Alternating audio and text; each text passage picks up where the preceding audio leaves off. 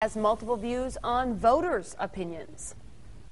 From the main page to main streets, District Attorney Ken Kratz has many in Calumet County talking. I think he should own up to what he did and just say, you know what, I see people disagree with what I've done, and just move on. He should resign. Some had firm opinions, others questions. Is this the first time?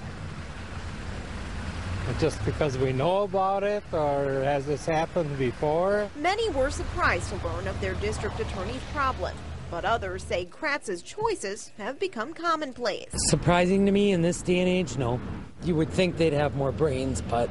Alice Altman says Kratz has done a good job in his time as DA, but feels what he did was wrong. Others who wouldn't speak on camera say the issue has been blown out of proportion, or said they don't want any part of it. Rodney Krause wasn't afraid to speak his mind. I work with disabled adults, and if I did something, tried to hit on one of my clients, I'd be fired right away.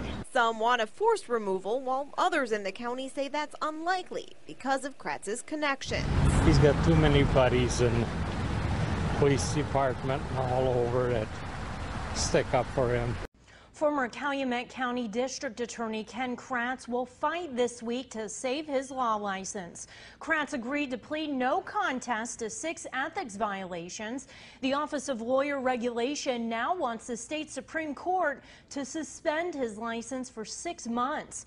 Testimony is set to begin Tuesday in Appleton. The case stems from an investigation into sexual text messages he sent to a domestic abuse victim back in November of 2011.